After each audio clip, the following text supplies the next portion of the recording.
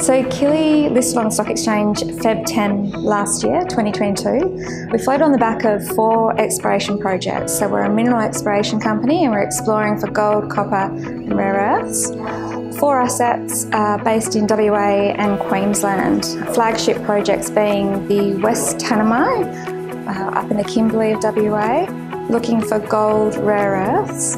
And over in Queensland at the Ravenswood North project, which is a gold and copper project, looking for intrusive style systems. We raised $6 million, we issued 30 million shares.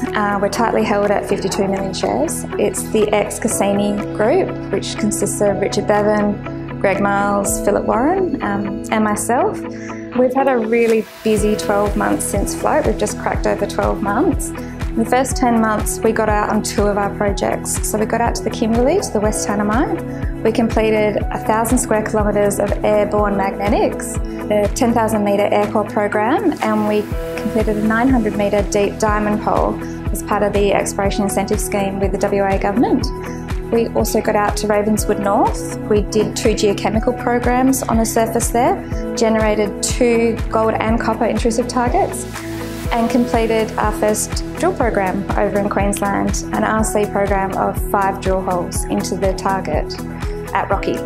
We also completed some geophysical work out at Ravenswood North, and that processing data came back recently, so it's given us some real insight into the intrusive target there.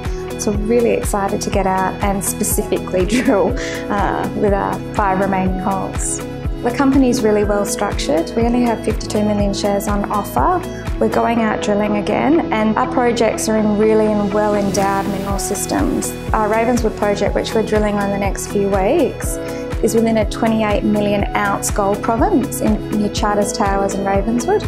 We feel we understand the prospect there, and we're really excited to get going on the ground again.